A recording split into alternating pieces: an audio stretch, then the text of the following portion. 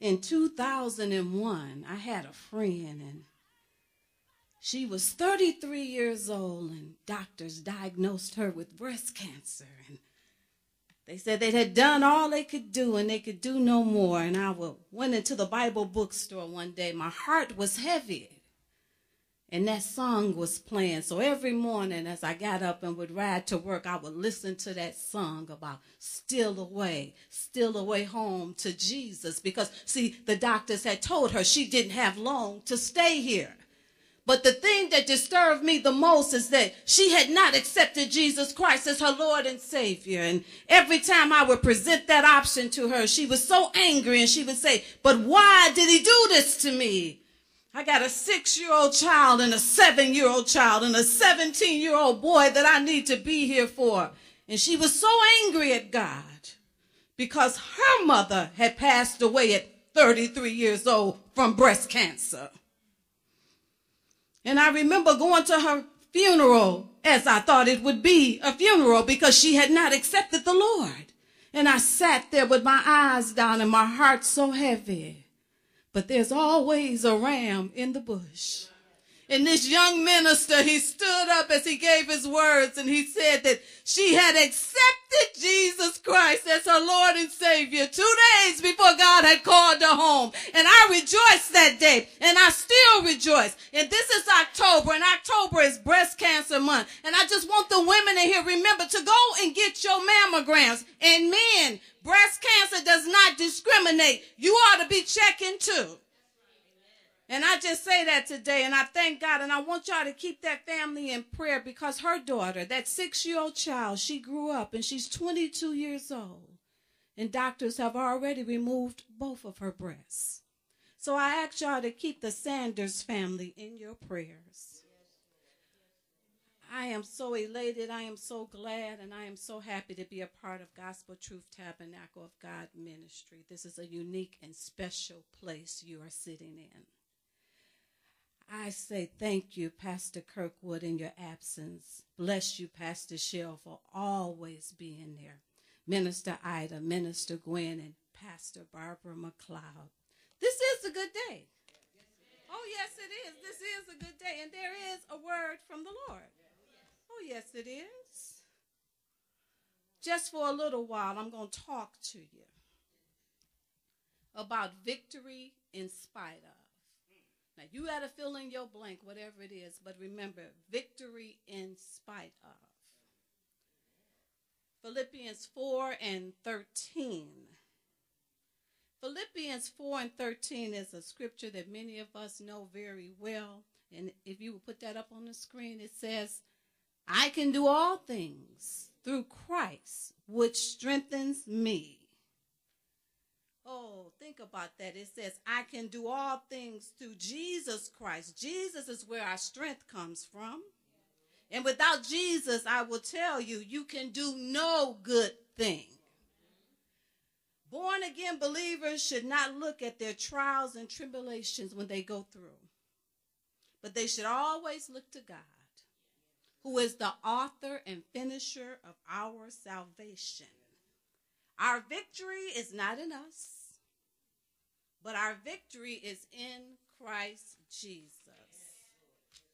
Ephesians 6:10. Ephesians 6:10 says, "Finally, my brethren, be strong in the Lord and in the power of his might." The word finally, it denotes that after you done all you can do to fix it, after you done exhausted all your human measures, finally, he says, bring it to me. Leave it here at the altar. I can take care of it. If you would just give it to me, you didn't even have to waste all that time worrying and trying to fix it for yourself. Finally, the Apostle Paul is telling us, give it to God. We have to always understand that we don't have no power. The flesh is weak. It is very weak. But in Christ, you can do all things. And somebody may say, well, what do you mean by I can do all things in Christ? Well, what the scripture is really saying is he's giving you everything you need. He has already equipped you to finish your race. He's given it all to you. You have all the gifts, all the talents, everything you need to finish this race. Please remember that Jesus Christ has already won the battle. And that his victory is our victory. Stop trying to fight a battle that is not yours. Thank you, Lord. We were born with a sinful nature. That nature was passed down to us from Adam. Adam sinned by disobeying God. And because of what Adam done, we have a moral weakness inside of us. And that moral weakness, it continues to yield to the flesh. Try to stand on your own power. Try to just go on a diet. I ain't going to eat no sweets today. Let somebody pass you with a donut. Because you're standing on your own moral power, and the flesh is weak. We can only keep our victory if our victory is in Christ Jesus. James 4:7. James 4:7 says, submit yourselves therefore to God. Resist the devil, and he will flee from you. Now, many times we like to jump straight to resist the devil, and he will flee. But when you do that, you leave out the main part. Submit yourselves, therefore, to God. Because he's saying you don't got no power to do this. Because you submitted yourself to God, then you can resist the devil, and he will flee. But he coming back. Oh, he only going away for a season. He coming back. That's his nature. He always comes back. That's why while he's gone, you ought to be building yourself up in Christ. That's the only way you can keep your victory. It is so important for the word of God to be sown into our hearts. That's the only way we can be victorious in any situation.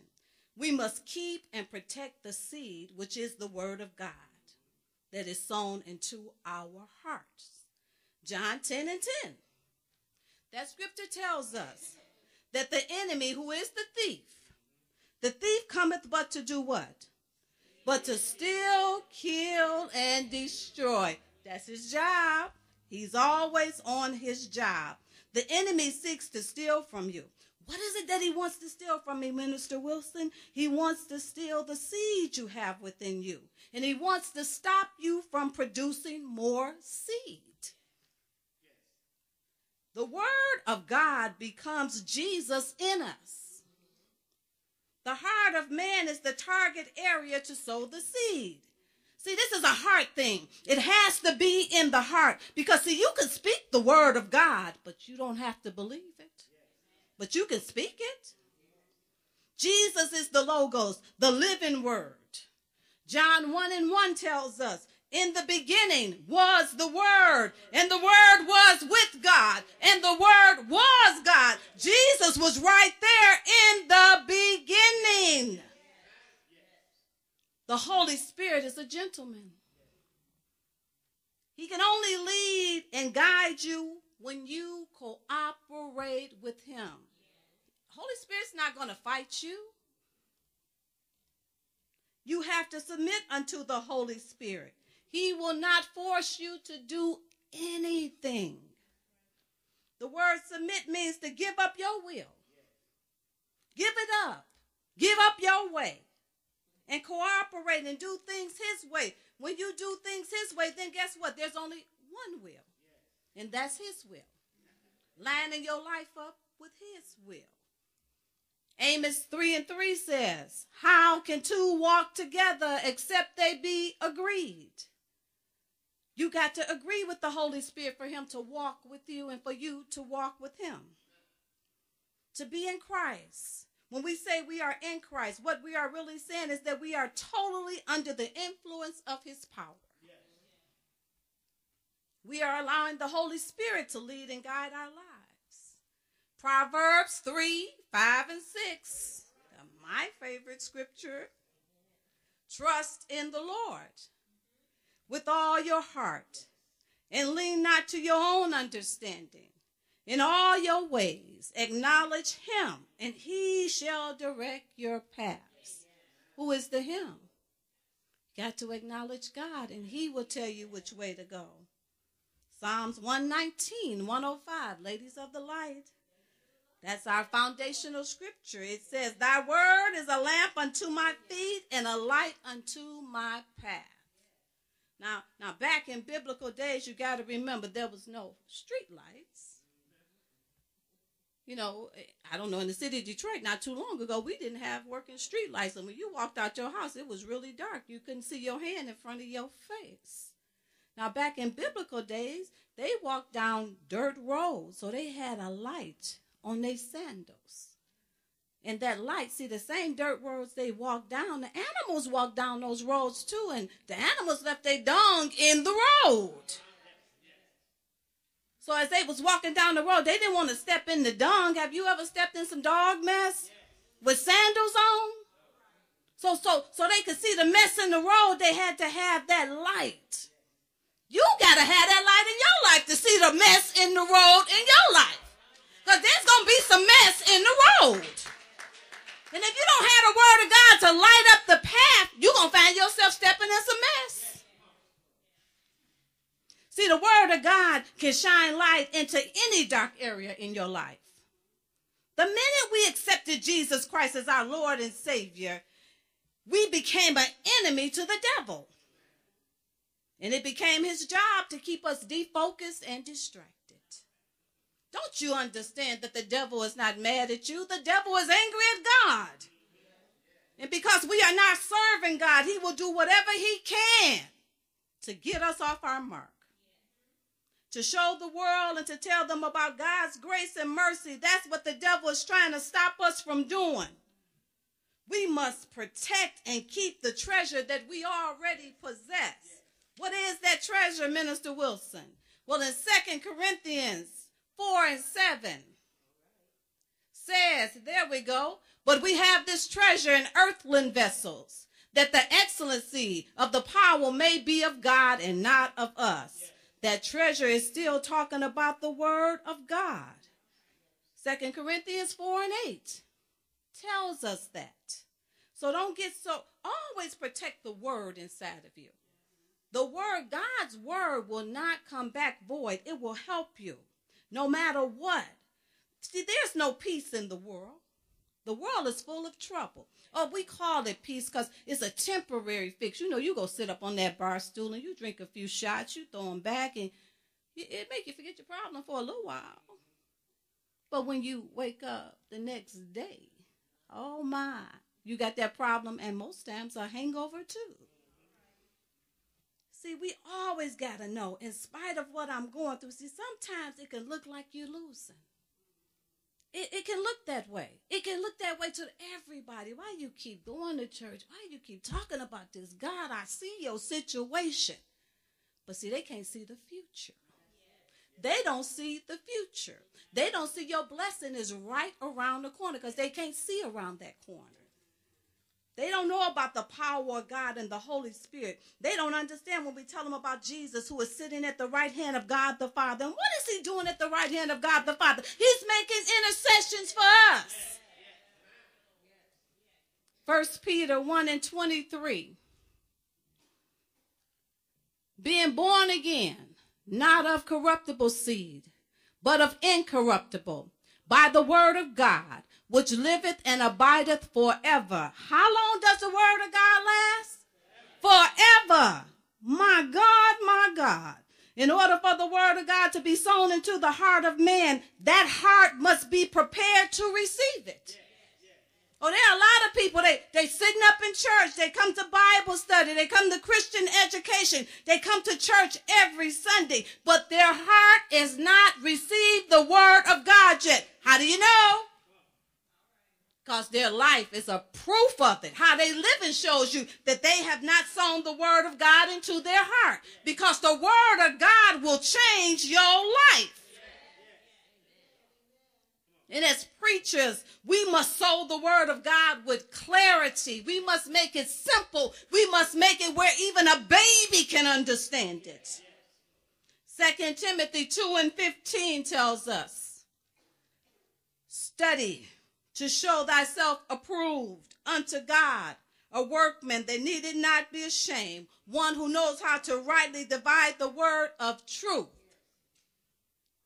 Well, how can you rightly divide the word of truth when you refuse to be taught? When you refuse to come and learn, when you refuse to study. I'm talking to preachers now. That's what I'm talking to. You know, we got to steal away. We got to find some time. You got to study this. The Holy Ghost said, I'll bring it back to your memory. But see, he can't bring something back to your memory that you ain't never know in the first place. You must have knowledge of the heart you are sowing into. See, if you can't feel the need of the people, and you cannot feel what they are going through, you will not be able to effectively help them. I never been addicted to drugs, but I can feel the need of somebody who is struggling with a drug addiction. I had a conversation with someone not too long ago, and she was telling me, she said, well, I never used drugs, but I had an addiction to cigarettes and coffee, and so I know what they feel like. I said, well, answer me this. When was the last time you turned on the news and you saw a story about somebody breaking in somebody's house to get some money to buy cigarettes or to buy coffee? When was the last time a police officer walked around with a drug on them to stop somebody from smoking or stop somebody from drinking coffee? This got to be stronger than that. This addiction has to be stronger than that. It's not like a cigarette addiction or a coffee addiction. This has got to be stronger. How many times have you heard somebody say, I got mugged and they wanted to buy a pack of cigarettes? No. So I have to meet that person right there where they're at. The heart. God will give you that heart. You ain't never had to take the drug, but you have a heart for the person. You got to feel them. You can't come at them with that judgmental attitude. Oh, sister, oh, brother, lead them to God. Just keep pointing them to the cross. God can deliver you. God can get you out of any situation. Is there anything too hard for God? See, you can't give meat, which is solid food, to a baby. Okay, take a baby and put a steak, a well-done steak with all the trimmings, and put it in front of a 6-month-old baby. Baby will starve to death with that steak right there because that baby cannot chew that steak. That baby cannot feed on that steak. Meat is not for a baby. You must give a baby milk. They can't do solid food, but they have to have milk. Now, you can give adults milk and meat, and you should. You should give them the milk of the word and the meat of the word. Adults are able to grow by the milk of the word and the meat of the word.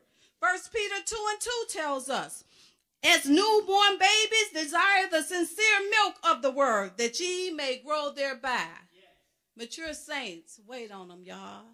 They coming. They on milk. Just wait on. Remember when you was on milk? Not too long ago, I was on milk. Thank you, Jesus. 2 Timothy 3:16.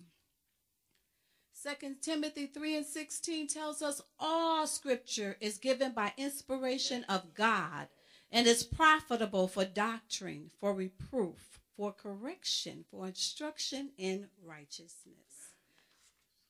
All scripture, that said. Being profitable for doctrine. Doctrine is teaching. For reproof is to give evidence or conviction of the truth. Hebrews 11:1. Now faith is the substance of things hoped for, the evidence of things not seen. You have conviction in your faith. For correction means to bring things back to their proper place. It means to expose false doctrine and make corrections. And for instructions in right living. The Bible was written for who? Who was the Bible written for? The unsaved or the saved? For the saved. That's our instruction manual. So stop trying to force feed it to them. That's your instruction manual. And because you're not following the instruction manual the way it should be followed many times, they're not following you. Hallelujah. I keep saying, stop showing people the false Jesus. They're looking at you and you don't even know they're looking at you. People watch you. They see you getting up with your pretty clothes on every Sunday going to church, and they see what you do Sunday night too. They are watching you. Matthew 13:4. And when he sowed, some seed fell by the wayside, and the fowls came and devoured it. Let's go to the next verse. The 5th verse.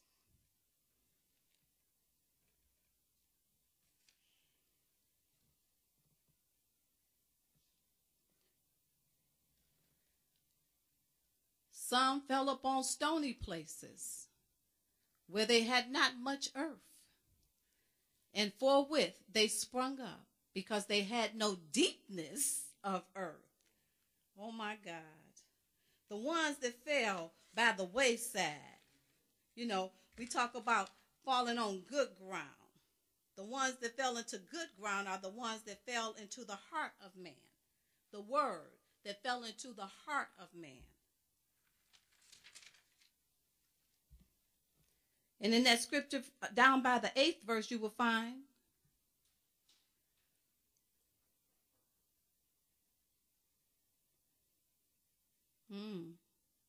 but others fell into good ground and brought forth what? What did it bring forth? Fruit. Some 100-fold, some 60-fold, and some 30-fold. See, that's our job. We have to bring forth fruit. But how do you bring forth fruit, Minister Wilson? Well, the Bible covers that too in John 15, 4 through 5, it tells us.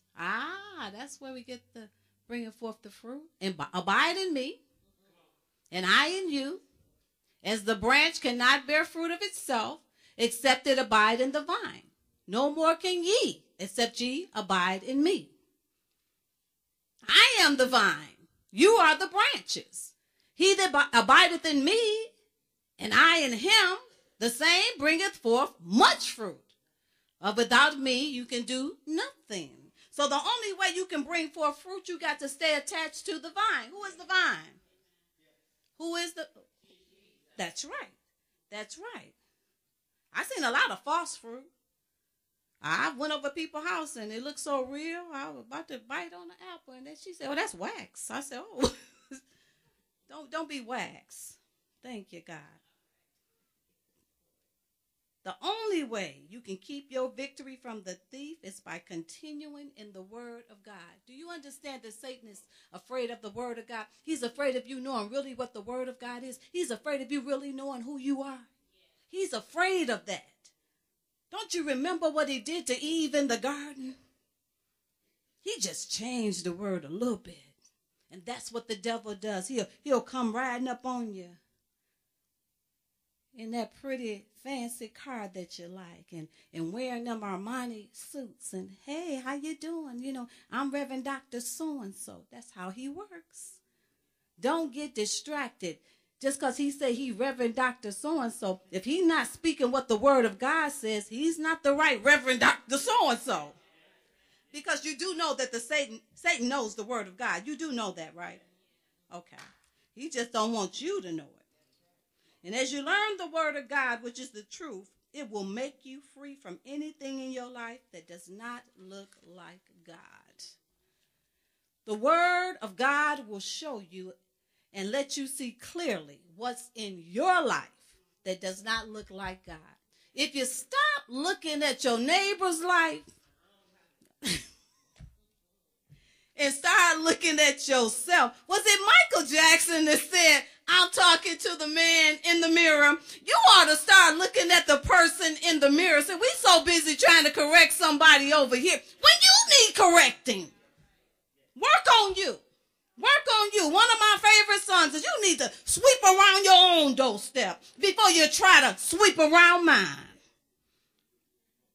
Stop going to people with that judgmental attitude. Just go to them with love.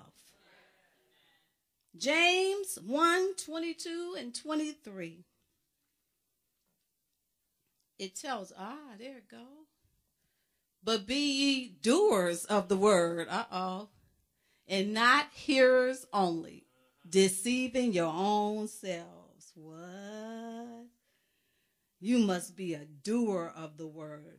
What is it? You know, I hear a lot of people say, I'm doing the word. What do that mean? Being a doer of the word means obeying the word. You have to obey the word. And you have to do the work in order to keep the victory from the thief. And if any be a hearer of the word and not a doer, he is like unto a man beholding his natural face in the glass. You ever looked at how many of y'all looked in the mirror this morning?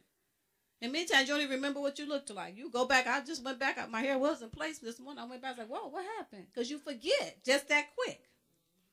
We must keep busy in the Lord and not be idle-minded. Idle mind is the devil's workshop. So you got to be busy doing something. There's so much to do to help build the kingdom of God. And you don't have to have minister, evangelist, prophetess, pastor. You don't need all them titles to work. Just work. Just work. I remember going over to Galatians and I told Pastor Cleaver, what you need me to do? You need somebody to clean the bathrooms. They going to shine. They going to shine. Just work. Do the work. What did the word of God tell us? Your gift will make room for you. You don't have to go in with all this, I'm Dr. Reverend so-and-so, and just do the work. Ephesians 2 and 10. For we are his workmanship, created in Christ Jesus unto good works, which God hath before ordained that we should walk in them. Whose workmanship are we? We were created in Christ Jesus to do what? Good works. So you got to keep busy doing things of the Lord. That's what we were created for. Galatians 5 and 16.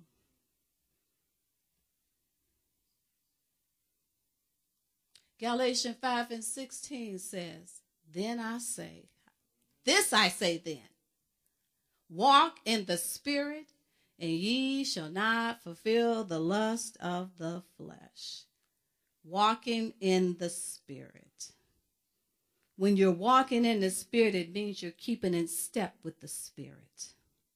The Spirit is not way back here and you're way up there. That's not walking in the Spirit. It means keeping in step with the Spirit. Hearing the Spirit's voice, that small voice, that quiet voice, and then follow the voice and follow his lead and follow his directions. That's what walking in the Spirit of God means. If you are a born-again believer in Christ, you should no longer desire the things that used to have you bound. Your new desire should include doing things to build the kingdom of God. You should know without a doubt, I have victory. I have victory in spite of what the doctor said. Oh, I got the doctor's report. But whose report am I going to believe? If God said I'm healed in the name of Jesus. I have victory in spite of them laying me off on that job. Oh, God, I know you will take care of me because the word of God says that if you will take care of a bird, I know you will take care of me. I got victory in spite of, oh yes, I know my bills are due and I don't have no money to pay them. But in spite of all that, I'm still yet victorious. You ought to get to the place where God, I'll praise you. I'll praise you from the homeless shelter. And if they ain't got no room in the homeless shelter, I'll praise you out on the street, Father God, because I am victorious in you,